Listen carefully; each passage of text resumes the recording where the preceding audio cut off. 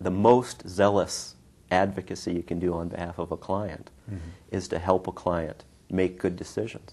And litigation is a choice that can work for clients, and zealously advocating their interests and rights in a legal system might be a great choice for a certain kind of case.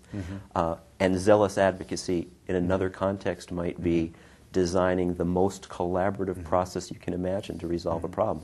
I mean, if I'm a zealous family law attorney, and zealous as I define it, which simply means with great energy, with great vigor, using all the skills, energy, and experience you have to help somebody achieve an objective, won't I do that best if I'm in a collaborative law environment, if I'm representing my client together with another lawyer committed to the same principles in front of a skilled mediator? I mean, that's zealousness too.